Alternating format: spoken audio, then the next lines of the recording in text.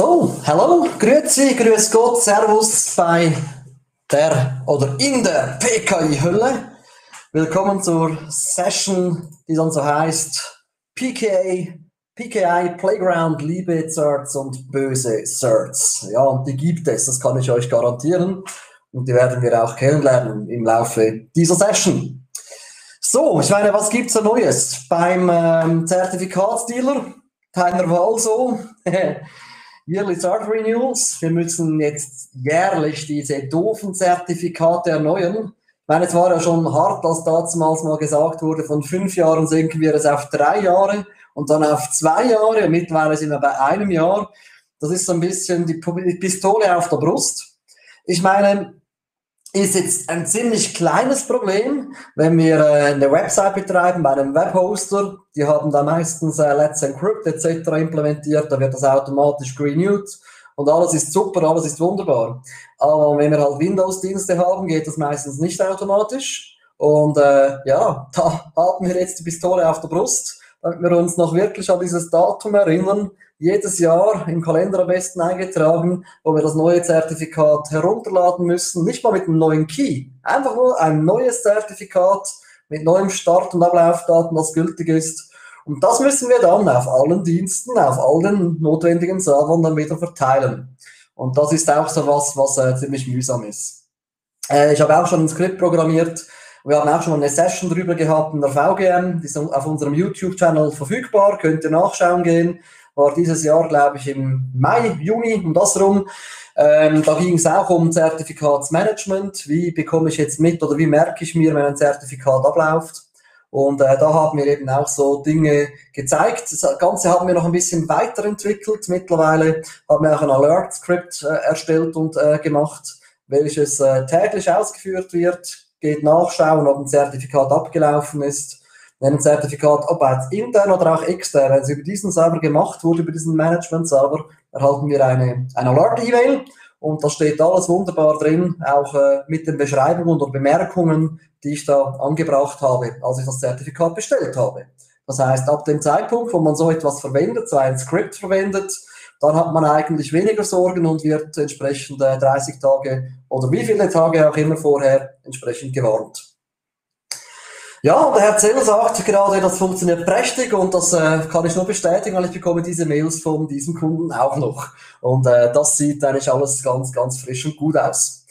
Gut, ja, Ablaufdaten sind so eine Sache, aber wenn wir eine interne Zertifizierungsstelle haben und möglichst interne Zertifikate nutzen für alle Dienste, wo man sie nutzen kann, dann können wir dieser Situation entspannt entgegenblicken, nämlich wir schießen zurück. Wir sind jetzt proud PKI-Owners und können das sehr gerne auch mit eigenen Zertifikaten, mit automatischen Renewal, mit Zertifikatsvorlagen etc. alles wunderbar managen. Klar, wie gesagt, geht natürlich nur für diese Dienste, die nur von internen Personen genutzt werden, wo wir das Ganze auch als vertrauenswürdig oder das vertrauenswürdige PKI entsprechend auch verteilen können.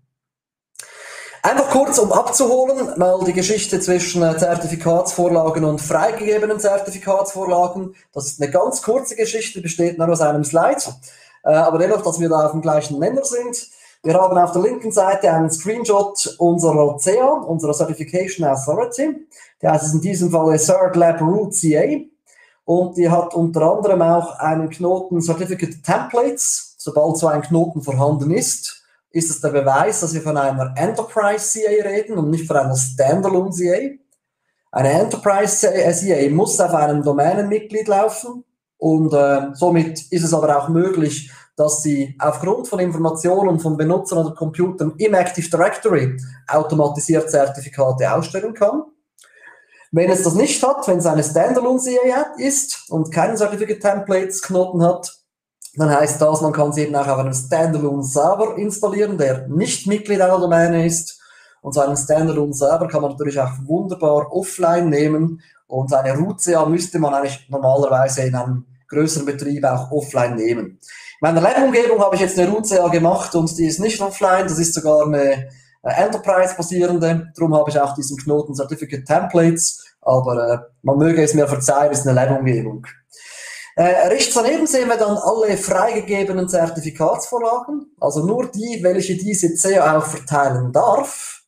Wenn ich aber mit der rechten Maustaste auf Certificate Templates klicke und dann auswähle im Kontextmenü Manage Certificate Templates, bekomme ich die rechte Maske, die rechte Anzeige, und da kann ich dann halt wirklich bestehende Zertifikatsvorlagen einsehen, und zwar alle, die es gibt, die Microsoft standardmäßig erstellt. Ich kann auch beliebige bestehende Zertifikatsvorlagen duplizieren, also kopieren, kann sie bearbeiten, kann die dann Benutzergruppen oder Computergruppen zuweisen, die dann automatisch ein Zertifikat aufgrund von dieser Vorlage dann erstellen würden, falls es dann in der GPO auch passt.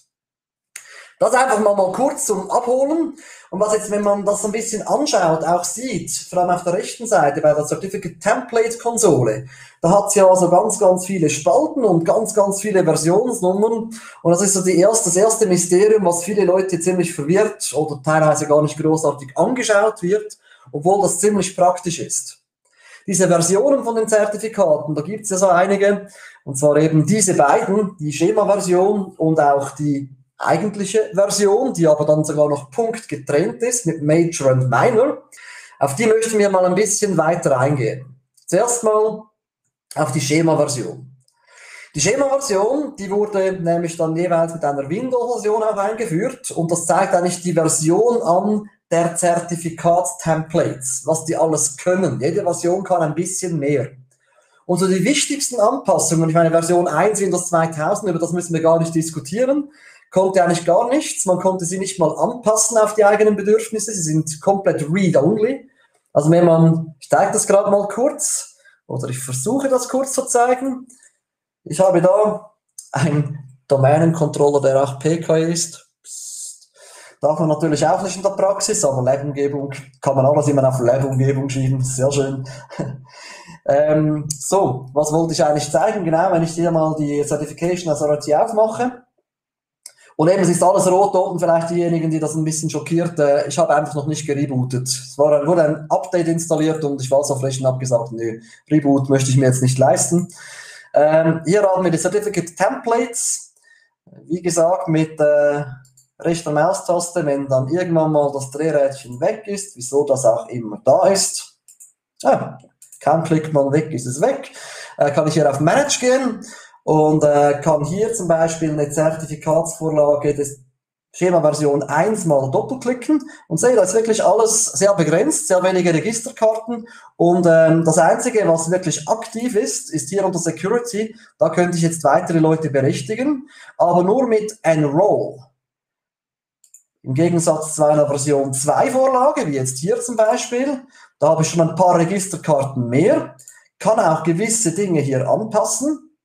Und habe hier unter Security auch die Möglichkeit, ein Auto-Enroll-Berechtigung zu setzen. So kann ich eigentlich sagen, dieses Zertifikat kann auch ohne, dass ein Benutzer oder ein Computer etwas dazu beiträgt, automatisch ausgestellt werden. Dann braucht es immer das Read, das Enroll und das Auto-Enroll-Recht, wenn man das haben möchte. Diese 3 Berechtigungen sind notwendig, damit das klappt mit dem Auto-Enroll. Also die Schema-Version 1, keine Anpassungen möglich. Dann in der Version 2, die kam mit Windows Server 2003, wurde dann ermöglicht, dass man eben das Auto-Enrollment machen kann, dass man gewisse Dinge auch anpassen kann, dass man mehr Optionen hat. Dann ab Windows Server 2008 kam dann die Schema-Version 3, die unterstützt neue Krypto-Algorithmen, die man da verwenden kann. Und somit eben auch so die ganzen 256-Bit-Geschichten, die vorher nicht verfügbar waren, wo dann mal irgendwann die Browser gesagt haben, nö, darunter geht nichts mehr mit SSL zum Beispiel. Und bei Windows Server 2012 kam dann die Version 4, Schema-Version 4, und die unterstützt dann die CSPs und KSPs, die man oft gerne mal so hört, oder auch CNG. Und weil man CSP, KNG, CNG oft mal hört, machen wir kurz eine Klammer auf. Und dieser Klammer möchte ich euch ganz kurz abrissartig erzählen, was denn das Ganze bedeutet. Wirklich nur als Klammer. Und zum Beispiel mal CSP. CSP steht für Cryptographic Service Provider. Und das ist im Prinzip nichts anderes als der Ablageort des privaten Schlüssels. Ich greife kurz vor. Wenn man das hier so anschaut, wir haben ein Zertifikat ob es ein Public-Zertifikat ist oder nicht, spielt keine Rolle für einen internen CA. Und dieses Zertifikat hat immer einen Public und Private Key. Der Public Key ist direkt mit dem Public Certificate verbunden, der kann überall hin verteilt werden, wie es schon der Name sagt, es ist öffentlich. Dieses Public Certificate wird abgelegt im sogenannten Windows Certificate Store. Der ist nicht irgendwie verschlüsselt, passwortgeschützt oder sonst irgendwas dafür getan, dass es sicher ist, weil es sind öffentliche Informationen. Jeder darf mein Public Certificate sehen, jeder darf mein Public Key sehen. Grundsätzlich. Den Private Key, den muss ich jetzt aber irgendwo gesichert ablegen. Und ja, da ist halt der Windows Certificate Store nicht unbedingt das ideale Ablageörtchen dafür, weil es halt eben nicht verschlüsselt und passwortgeschützt ist. Und darum packen wir diesen Private Key in einen CSP. Geh nochmal kurz zurück. CSP also ein Ablageort für einen Private Key. Da wird der Private Key verschlüsselt und auch sicher abgelegt, passwortgeschützt, wie auch immer. Das heißt, wenn man einen privaten Schlüssel benötigt, kann man den über das Betriebssystem nicht direkt abrufen, sondern man muss über das Betriebssystem die API aufrufen dieses CSPs. Das könnte zum Beispiel ein Microsoft Cryptography Provider sein, was man oft so sieht. Es gibt da ganz verschiedene, das sind einfach Implementierungen unterschiedlicher Cryptographic Service Providers. Dann gibt es CNGs. CNGs ist ein Cryptographic Service Provider oder Storage Provider Next Generation. Also im Prinzip einfach eine Version 2.0 von den CSPs. Das heißt, man hat da einen neuen Standard definiert, man hat gesagt, das und das muss auch noch unterstützt werden, damit das sicherer wird. Und somit ersetzen eigentlich CNGs die herkömmlichen CSPs. Dann gibt es auch noch KSPs. KSPs sind die Key Storage Provider, das sind so die ganz modernen. Und das sind eben die eben auch das Shiva 256, 384, 512, also die besseren Signaturalgorithmen unterstützen, die man heutzutage unbedingt verwenden sollte. Die heißen am Schluss auch immer irgendwas mit Key Storage Provider am Namen angehängt, werden wir nachher auch noch kurz sehen. Und das sind eigentlich so die Dinge, die man heutzutage verwenden sollte. Eben, ich meine, wir reden jetzt von Windows Server 2012, wo so KSPs und CNGs dann eingeführt wurden. Das ist so der Ablageort heutzutage für Private Keys. CSPs, CNGs oder eben KSPs. Gut, Klammer zu. Hoffe, das hat einigermaßen Sinn gemacht. Dann haben wir nicht nur die Schema-Version, die einfach sagt von 1 bis 4, also von Windows 2000 bis Windows Server 2012 und höher, sondern haben wir auch noch die normale Version. Also wenn wir da auf dem Bild nochmal schauen, jetzt markiert die normale Version und die wird unterteilt in zwei Dinge. Die wird unterteilt in eine Major Version und in eine Minor Version. Jetzt, um das ein bisschen besser zu verstehen, zeige ich euch das am besten kurz. Ich gehe da mal, ja, gehen wir gleich mal auf diese Domain Controller Authentication Vorlage. Ich gehe mal in die Eigenschaften von der und gehe auf Request Handling und sage hier mal, ich möchte es zulassen, wieso auch immer in Zukunft, dass der private Schlüssel dieses Zertifikats exportiert werden kann. Tut das nicht, aber ich sage es einfach mal. Und wenn ich jetzt das ein bisschen auf die Seite schiebe, wir sind momentan bei Version 110.0 und klicke hier auf Apply, dann schaut, was passiert mit dieser 110.0. Es wird zur 110.1. Das heißt, jede Änderung, die ich anbringe, zählt Microsoft automatisch eine Minor Version Number nach oben. Automatisch. Lustig ist, wenn ich jetzt Apply drücke, dann geht es 1 hoch. Wenn ich auf OK klicke, dann geht es nachher nochmals 1 hoch. Dann sind wir bei Punkt 2. Macht keinen Sinn. Programmierer geschlafen, hat sich ja nichts mehr verändert. Also müsste man Apply und Cancel drücken oder gleich einfach mutig sein und OK. Das ist mal die Minor Version. Ich nehme das wieder raus, damit da nicht so was drin ist, was nicht hingehört. Mit OK, wie gesagt, ist es ja auch wie Apply und OK und somit wird nur 1 erhöht.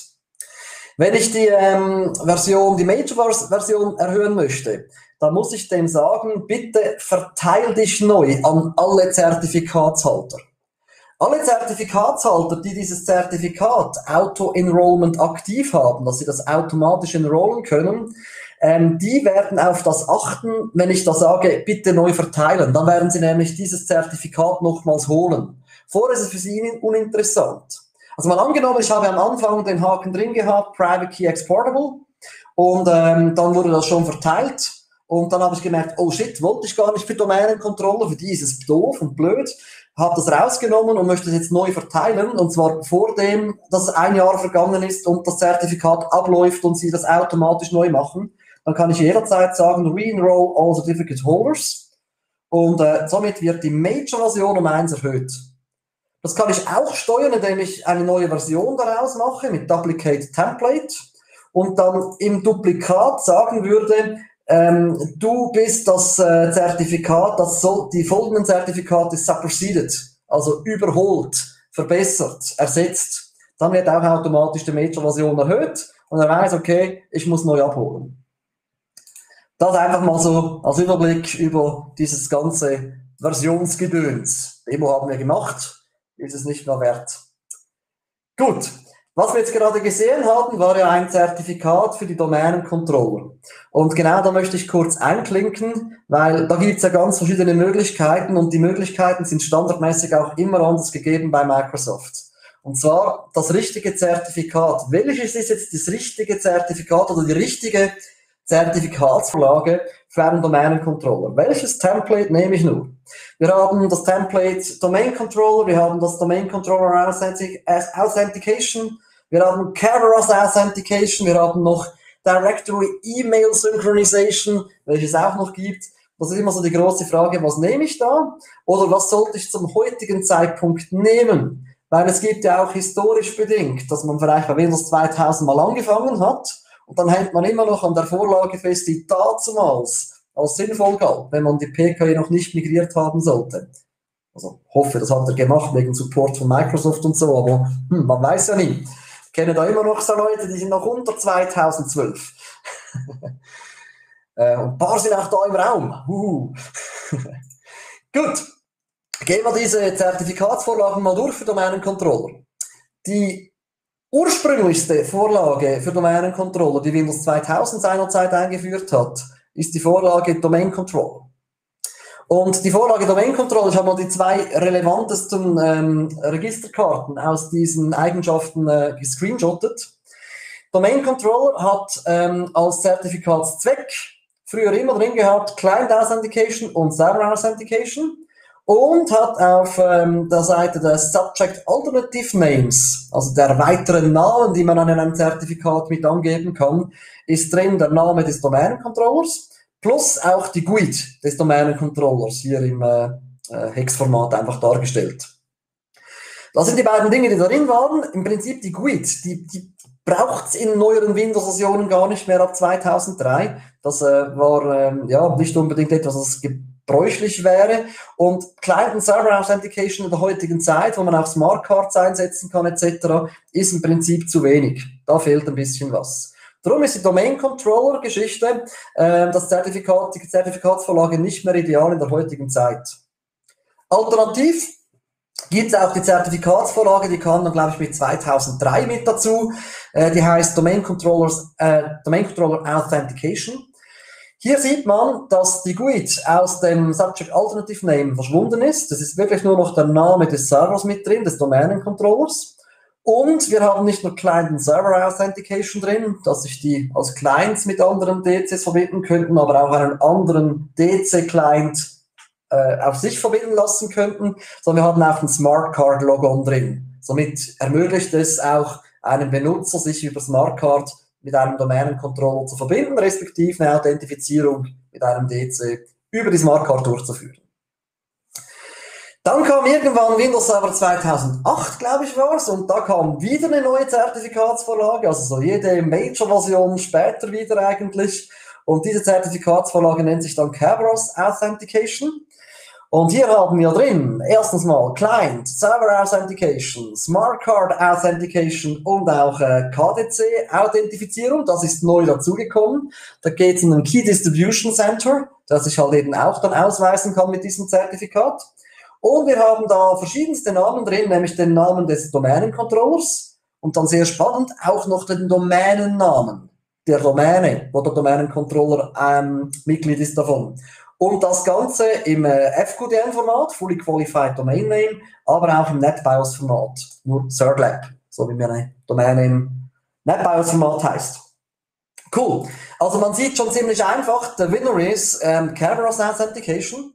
Das heißt, wenn ihr noch irgendetwas anderes an die Domänencontroller verteilt, was nicht Kerberos Authentication entspricht, dann habt ihr jetzt gerade was zu tun und könnt das gerne mal ändern auf Kerberos Authentication. Dann haben wir noch dieses coole Directory Email Replication Template Ding dumm. Und was ist mit diesem Template hier? Brauchen wir das?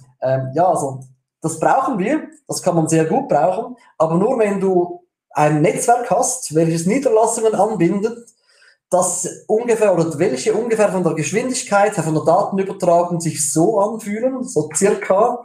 Das heißt, Schweine langsam mal 2 im Quadrat.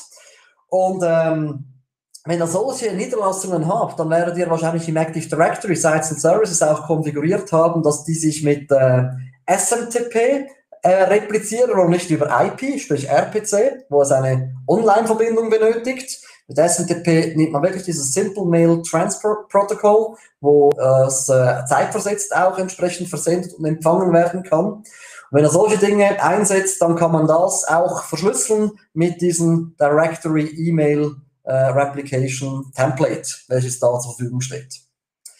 Falls das nicht der Fall ist, und ich hatte wirklich noch nie das Vergnügen seit Anfang von Active Directory, dass ich für irgendeine Firma mal die SMTP-Konfiguration einrichten musste, also es war wirklich immer nur so theoretisch. Einmal war ich kurz davor zwar, aber es hat sich dann anders gelöst, die haben die Leitung geupgradet. Also, falls du das kein Problem damit hast, vergiss es und denk nicht mehr daran, alles ist gut. So. Jetzt, wenn ihr den Domänencontrollern dieses Zertifikat oder ein Zertifikat von der Vorlage Kerberos Authentication zuweist, dann ist ja das alles wunderbar. Aber cleverer wäre es ja, wenn man Geräte, Applikationen, whatever, welche eine LDAP-Verbindung machen müssen auf eure Domänencontrollern, nicht mit dem Namen der Domänencontroller ausstattet, so nach dem Motto, wenn du den Domänencontroller ersetzt, musst du daran denken, dass du alle Applikationen auch auf den neuen Domänencontroller umschwenkst. Das führt dann meistens dazu, dass man die Domänencontroller neu aufsetzt mit der neuen Windows-Version, aber mit dem gleichen Namen und der gleichen IP wie vorher. So eine Rochade macht eigentlich. Ja, kein In-Place-Upgrade, nur im Notfall. Aber eben, dass man den gleichen Namen und IP wieder verwendet, weil man eben nicht mehr genau weiß und dokumentiert hat, wo dann die ganzen LDAP-Verbindungen eingesetzt werden. Und deshalb macht es ja eigentlich Sinn, wenn man generische Namen verwenden würde, wie ldap.itrainlab.com in unserem Beispiel jetzt hier.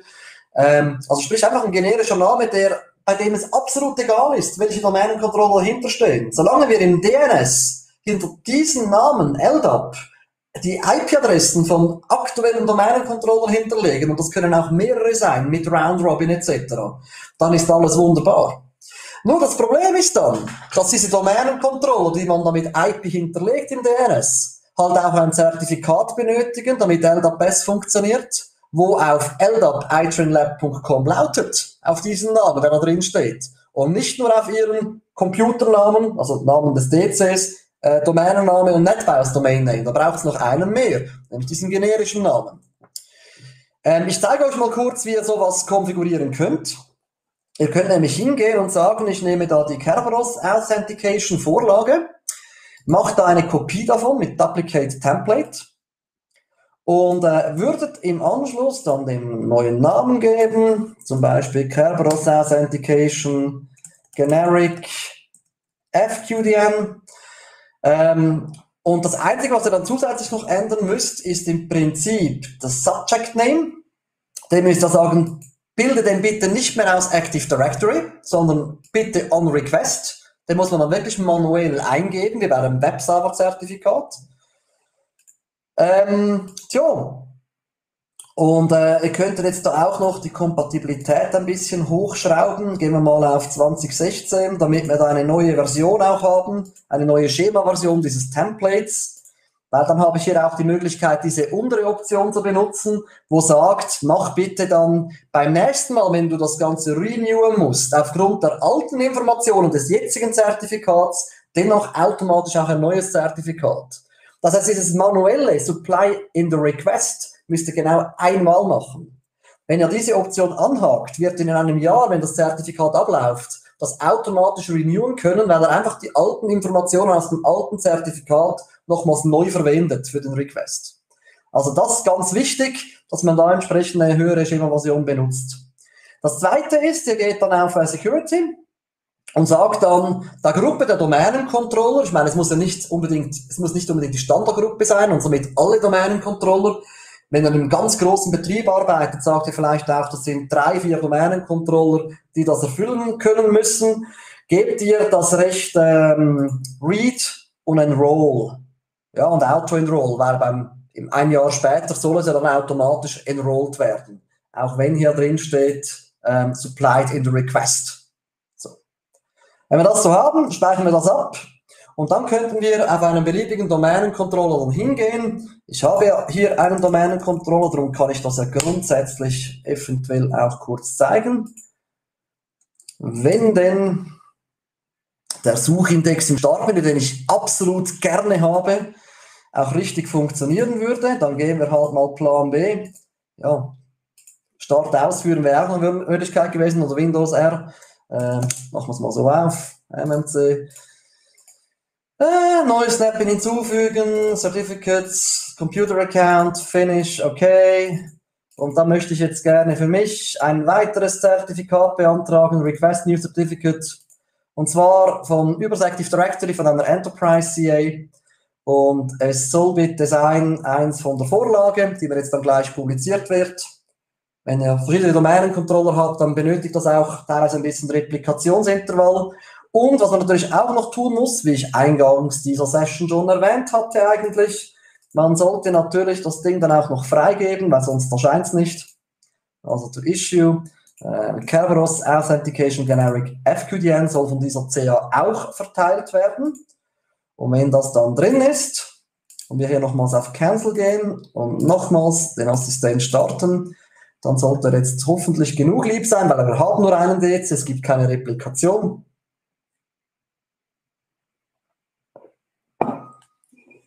Dass wir dieses Ding sehen. Und er sagt aber dann auch mit dem Warndreieck, okay, du musst noch weitere Angaben eingeben. Und hier könnte ich jetzt eben sagen, Common Name ist zum einen mal dc01.itrainlab.com. Dann gebe ich aber als weitere DNS-Namen, erstmal den gleichen nochmals ein, als weiteren DNS-Namen dann noch den Namen der Domäne, Certlab, iTrainlab, meine ich. iTrainlab.com. Dann ist es auch noch der NAP-Ausnahme iTrainlab und dann haben wir auch noch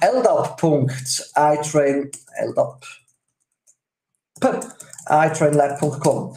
Diese Namen möchte er reinnehmen. Die oberen 3 hätte er eher reingenommen mit der Standardvorlage. Den untersten putzen wir jetzt einfach noch zusätzlich rein.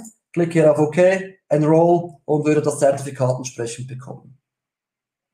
Und wie gesagt, wenn ich dann das Enroll nochmals klicken würde, hier nochmals die Einstellung als Übersicht, wenn ich dann entsprechend noch eine GPO-Einstellung mache, die dann auch sagt, bitte erneuere mir abgelaufene Zertifikate und bitte update mir Zertifikate, auch die Zertifikatvorlagen benutzen. Das könnt ihr machen in einer beliebigen GPO, welche sich auswirkt auf die Computer oder auch Benutzer, je nachdem ob es Computer- oder Benutzerzertifikate sind. Geht dann auf Public Key Policies und Security Settings und sagt hier unter Certificate Services Client Auto-Enrollment, also die beiden Punkte auch noch angehakt haben möchtet. Wie gesagt, gibt es auch bei der Benutzerkonfiguration, wenn es dann um Benutzerzertifikate gehen würde. Und um eben das Auto-Enrollment, weil es nach einem Jahr stattfinden würde, nachdem das Zertifikat abgelaufen ist, zu testen, könnt ihr jederzeit kurz auf dem Template sagen, Re-Enroll all Certificate Holders und dann wird das automatisch nochmals neu abgeholt von den Clients, somit Domänencontrollern. Nächster Punkt nach den Domänencontrollern. Welches ist das richtige Zertifikat für einen Webserver? Ich meine, das von wegen in case of cyber attack, break glass and pull cables, alles schon erlebt. War man im Hotel, haben wir gratis Internet besorgt, konnte dann auf alles andere auch zugreifen, wie Buchungsinformationssysteme etc. Hat dann eine CD gebrannt, war damals noch üblich, dem GM abgegeben am letzten Tag, ging noch kurz einen Shisha rauchen, kam zurück, wollte meine Mails checken, ging nichts mehr. Alle Kabel ausgezogen, traumhaft. Aber schauen wir uns dieses Webserver-Zertifikats-Template, welches uns Microsoft vorgibt, ein bisschen genauer an. Es gibt gewisse Dinge, die nicht unbedingt passen. Zum Beispiel standardmäßig, und das ist jetzt das Umgekehrte gegenüber dem Domain Controller, ein Zertifikatstemplate oder Kerberos Zertifikatstemplate. Beim Webserver-Template ist standardmäßig der Haken nicht drin, dass der Private Key exportiert wird, wenn man das möchte, als PFX. Ich denke aber, dass genau bei diesem Zertifikatstemplate das Sinn machen würde. Weil meistens müssen wir dieses Zertifikat dann noch auf einem Reverse Proxy ablegen oder auf mehreren Webservern, weil wir eine ganze Webserver-Farm haben. Also darum würde ich jetzt hier für mein Template bei der Kopie entsprechend diesen Haken setzen. Dann ist natürlich das Zweite, was wichtig ist, die Security dieses Templates. Da sagt man ja, wer darf sich aufgrund von diesem Template ein Zertifikat ausstellen. Da gibt man Computerkonten an, weil es ja um ein Computerzertifikatstemplate sich handelt. Man gibt dann Read and Enroll. Auto-Enroll braucht es beim Webserver-Zertifikat eigentlich nicht zwingen, außer er sagt auch, er macht den Auto-Renewal über die letzte Eingabe des Zertifikats. Ansonsten eben Schau wem, also schaut, wem er die Berechtigung gibt, wer sich ein Zertifikat aufgrund dieses Templates dann auch holen darf. Kommen wir gleich noch darauf zurück. Und der dritte Punkt ist der Zertifikatszweck. Und da ist das große Problem anzutreffen. Dass bis zu einer gewissen Windows-Server-Version, ich glaube, das war ein bisschen mit Windows Server 2012 R2, war standardmäßig die Application Policy, dass man dieses Zertifikat vom Webserver-Zertifikatstemplate für Client Authentication und für Server Authentication verwenden kann. Mich hat das nie großartig gestört in der Vergangenheit, bis ich mir das mal ein bisschen genauer auf der Zunge vergehen ließ. Ich meine, ein Webserver braucht nie eine Client Authentication. Braucht er nie. Er muss lediglich Server Authentication, also muss sich ausweisen gegenüber dem Client. Er selbst muss sich nie irgendwo ausweisen gegenüber einem Server. Und drum gehört da eigentlich Client Authentication nicht unbedingt rein. Braucht's nicht im Sinne für SSL.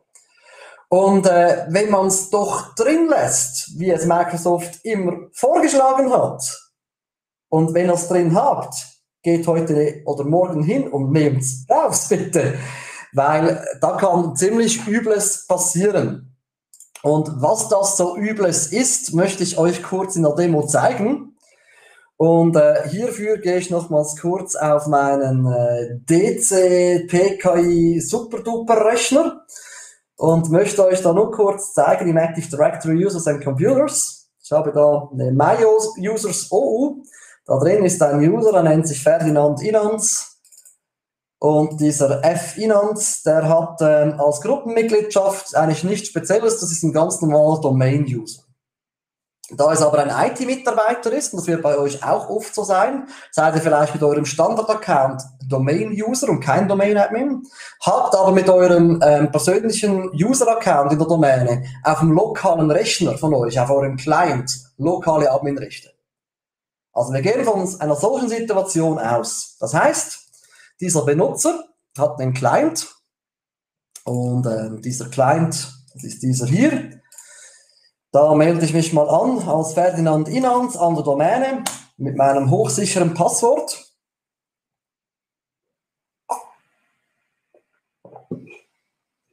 So, und ja, auf diesem Rechner bin ich Administrator lokal, aber lediglich lokal, wie gesagt. So, und ich bin ja Informatik-Mitarbeiter, ich bin verantwortlich, auch Webserver-Zertifikate auszustellen. Und darum gehe ich jetzt hier mal in meine Zertifikatsverwaltung meines Clients auf Personal und sehe, momentan ist da nichts vorhanden, also weder mein Rechner noch ich selbst als Benutzer habe irgendein Zertifikat. So, ich hole mir einmal ein Zertifikat, weil ich habe den Auftrag bekommen, für eine neue Internetseite ein Zertifikat auszustellen. Also gehe ich hier auf All Tasks, Request New Certificate, da kommt der Assistent, wie wir ihn so kennen. Ich möchte über das AD ein Zertifikat abrufen. Und ja, wenn mir die Liste dann präsentiert wird, wähle ich mir meine selbst erstellte Webserver-Zertifikatsvorlage aus, die eben noch Classic ist. Classic soll heißen, da ist eben noch Client und Server Authentication drin, wie bei vielen von euch vielleicht auch. Ich wähle die aus, gehe dann auf Properties, um dann noch die Namen anzugeben und sage hier, als Common Name ist es für iTrain, jetzt geht es komplett mit mir durch, intranet.itrainlab.com ist der Common Name, das nehme ich auch nochmals rein von mir als DNS-Namen.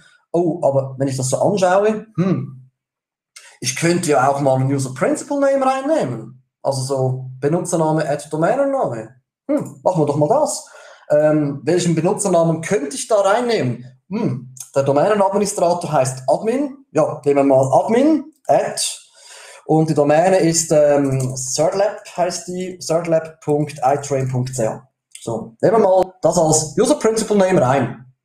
So, okay. Und stellen wir das Ganze mal aus. Ich habe keine Ausrufezeichen mehr, ist alles soweit gut. Ich kann jetzt hier Enroll klicken. Das Zertifikat ist aktualisiert, ist ausgestellt. Ich könnte das jetzt auch anschauen. Hier, ich habe den privaten Schlüssel für das Zertifikat. Unter Details sehe ich unter Issue die Certlab Root hat es ausgestellt für intranet.itrainlab.com, aber als Subject Alternative Name ist drin auch admin@certlab.itrain.ch. So. Was könnte man mit einem Zertifikat, welches Client Authentication als Zweck unterstützt und ein User Principal Name drinsteht, eines Domain Admins so anstellen? Punkt Nummer 1. Ich exportiere mir das Zertifikat gleich mal weg. Und zwar mit dem Private Key zusammen als PFX. Und zwar mit einem Passwort geschützt. Ja, und das lege ich ab auf ctemp mit dem Namen cert.pfx. So, das passt so, finish. Nachdem ich es exportiert habe, brauche ich es hier eigentlich gar nicht mehr. Ich kann das hier löschen, dann bin ich da wieder clean, Spuren sind verwischt. Wenn ich da F5 klicke, dann habe ich wieder kein Zertifikat mehr aktiv im Certificate Store. So. Jetzt gibt's was Tolles. Im Hyper-V oder auch in anderen Virtualisierungssystemen kann man oder VM sagen, dass ich eine Hardware hinzufügen möchte, unter Security-Optionen, dass ich hier das TPM-Modul hinzufügen möchte. Das ist ein Virtual Trusted Platform Modul, wo man zum Beispiel BitLocker-Keys drin ablegen kann oder auch Smart Cards drin ablegen kann, etc.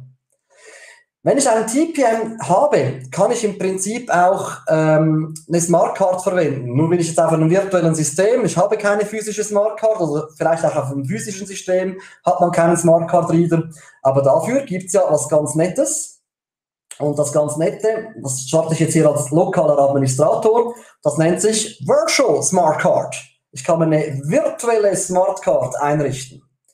Ich mache das kurz hier etwas lesbarer für die etwas ältere Generation, wo ich auch schon dazugehöre. Gehe mal aufs C.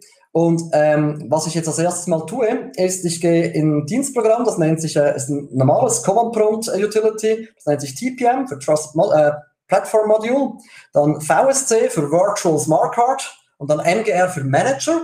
Mit dem kann ich also, mit dem XFL kann ich die Virtual Smart Cards im TPM managen.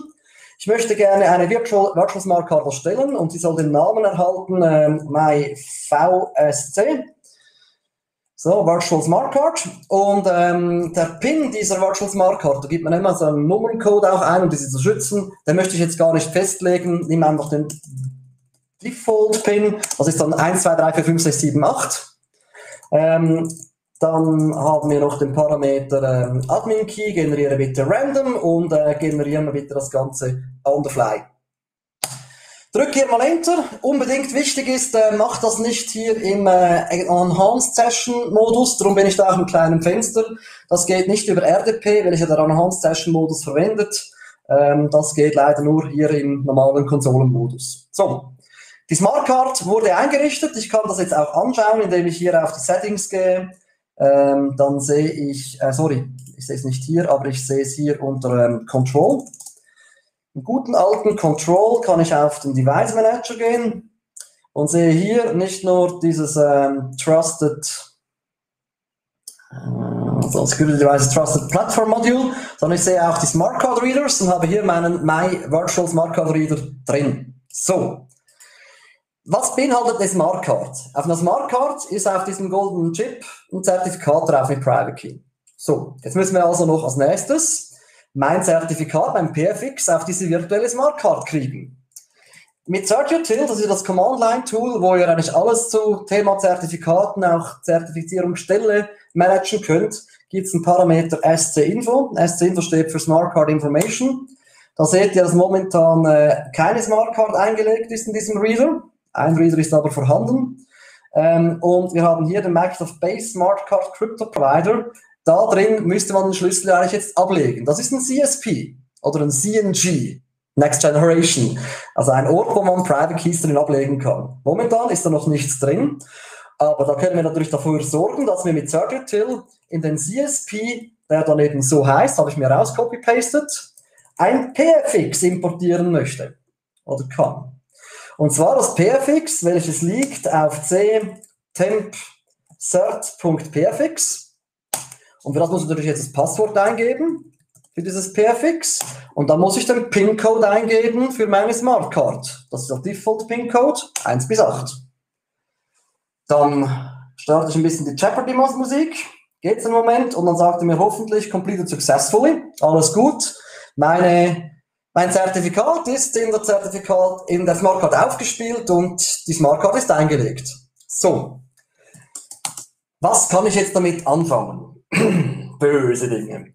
Und zwar, wenn man ein bisschen schaut, so ein net-use-Befehl zum Beispiel, wenn ich da mal /Fragezeichen mache, der hat nicht nur ein Parameter /user und Passwort und so weiter, sondern hat auch ein Parameter /smartcard. Das heißt, anstatt einen Benutzer und ein Passwort anzugeben, kann ich auch einfach den Benutzer angeben und meine Smartcard.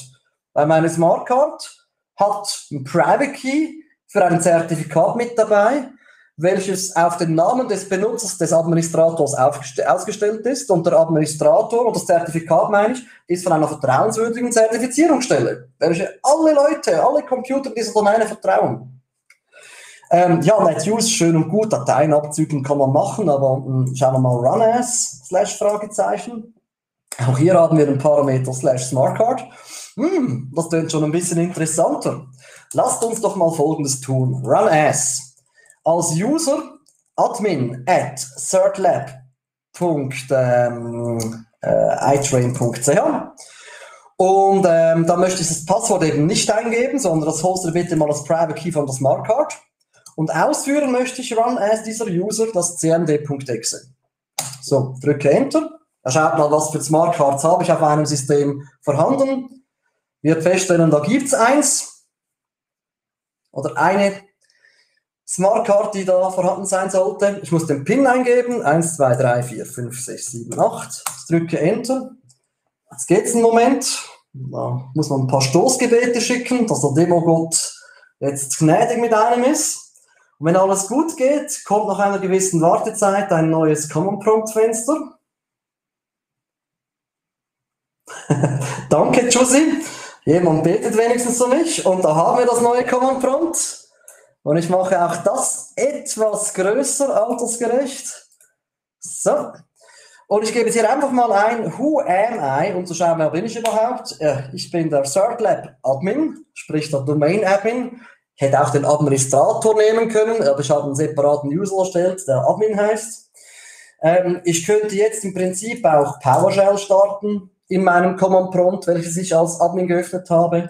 Könnte hier eine Enter PS Session machen auf den Domänencontroller. Jetzt muss ich aber kurz spicken, wie dieser Domänencontroller heißt. Das ist mir entfallen. Schauen wir kurz. Hostname, das ist das Certlab DC01. Also machen wir die Session auf Certlab DC01. Ich werde direkt verbunden, weil ich bin ja schon authentifiziert. Das gibt er mir durch. Das ist kein Sicherheitsrisiko. Das Sicherheitsrisiko ist die Client Authentication im Certificate Template. Alles, was jetzt kommt, ist einfach der Rattenschwanz, der das mit sich nimmt. Und ja, jetzt kann ich da mal auf dem Domänencontroller ins Windows-Verzeichnis, ins Entities-Verzeichnis, könnte mir hier die Entities.dit ziehen, könnte dann die Hashes auslesen aus dem Entity-Did, durch Rainbow-Tables durchlaufen lassen. Whatever. Ich meine, ich bin Domain-Admin. Ich kenne sein Kennwort nicht. Ich habe es lediglich im Zertifikat geschafft, das zu erreichen. Punkt 1. Gebt ein Certificate Template Client Authentication nur dem das Recht drauf, so ein solches auszustellen, wo es auch wirklich benötigt, und gebt Client Authentication als Zweck auch nur diesen Zertifikatsvorlagen, wo es wirklich benötigt wird. Also ziemlich übel. Ich hoffe, war eindrücklich und ihr springt jetzt gleich los und schaut, was bei euch konfiguriert ist und passt es gegebenenfalls an. Es ist schon wieder eine Dreiviertelstunde her. Somit schließe ich diese Session. Ich hoffe, es hat euch gefallen. Macht's gut und einen guten Appetit. Wir sehen uns am Nachmittag. Ciao!